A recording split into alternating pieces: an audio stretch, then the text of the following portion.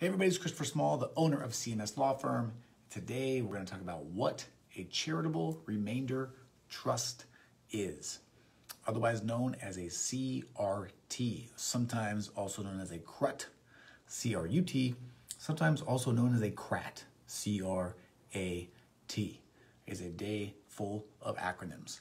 All right, before we get to that though, I want to remind you, as always, if you have questions about this or anything else related to estate planning, and you want to talk with us about it, you can do so for free by going to estatemeeting.com. All right, what is a charitable remainder trust? Warning, we're going to get in the weeds here for a minute because that's what you have to do with these kinds of trusts. But to start, a charitable remainder trust is an irrevocable trust, which means once you create it, you cannot change it, okay? And the purpose of this trust is twofold.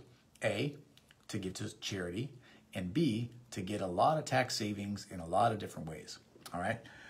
And the way that this trust works is you start with an asset that has a low tax basis and a high current value, okay? And the tax basis is basically the price that you paid for the thing.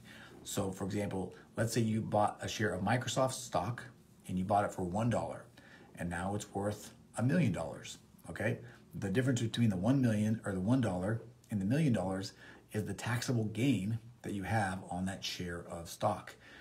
And if you sell that stock while you're alive, then you would have to pay a tax on that gain, all right? Not good.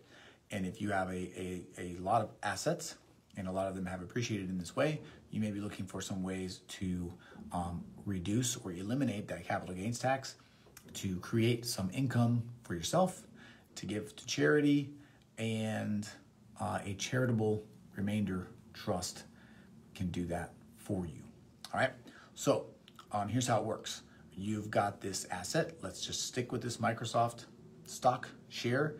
You create a trust, charitable remainder trust, and what you do is you transfer your share of stock into this trust, okay?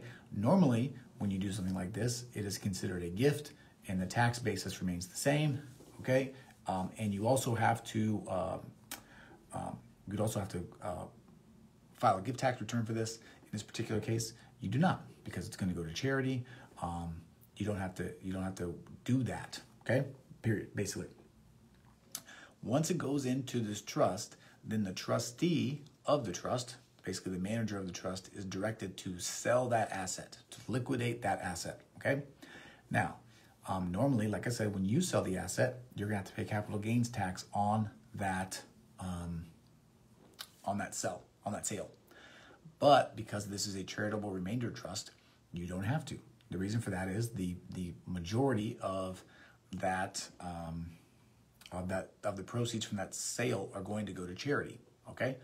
So they sell the asset, they liquidate it, they get the $1 million now into the trust. They have to pay 0 capital gains tax on that, all right?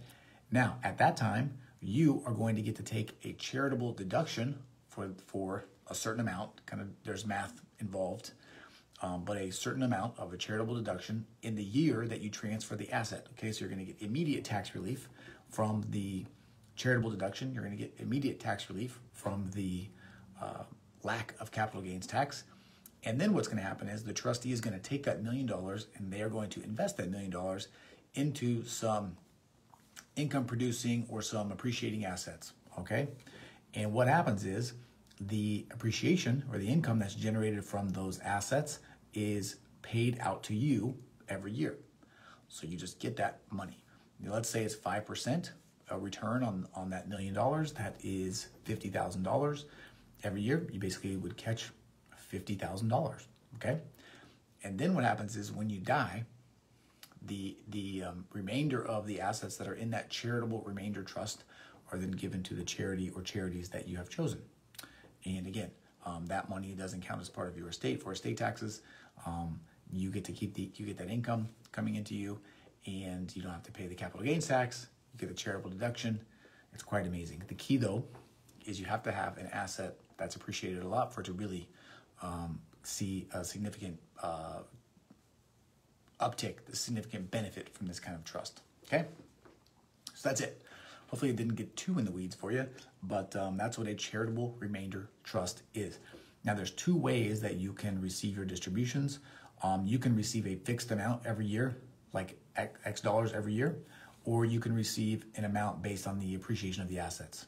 Okay, and you can just pick that. Kind of depends on what the market looks like and a bunch of other things, but you have options there. That's why you have the CRAT and the CRUT. Okay, so that's it. As always, if you like this video, please hit the like button. If you have questions or comments, please let me know. And if you know someone needs to hear this, please share it with them. And if you have questions about this or anything else and you want to talk with us over the phone for free, you can do so by going to estatemeeting.com. All right, that is it. I am Christopher Small. I'm the owner of CMS Law Firm. We do estate planning. We do probate. We do it well. Thank you for your time. Thank you for your attention. I appreciate you, and I will talk to you again soon. See ya.